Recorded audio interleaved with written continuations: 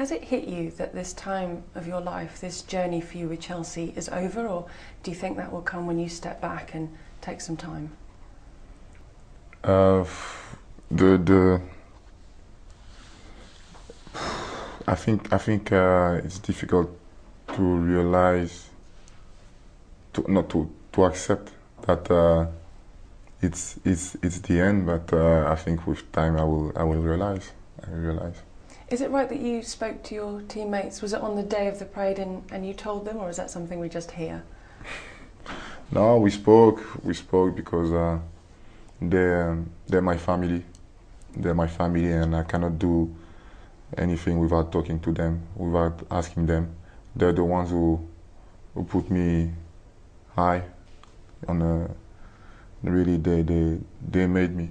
They made me, and they always helped me. They were always supporting me when I had some difficult moment. When I wasn't playing, they were supporting me. When I had this knock on my head, they all called me.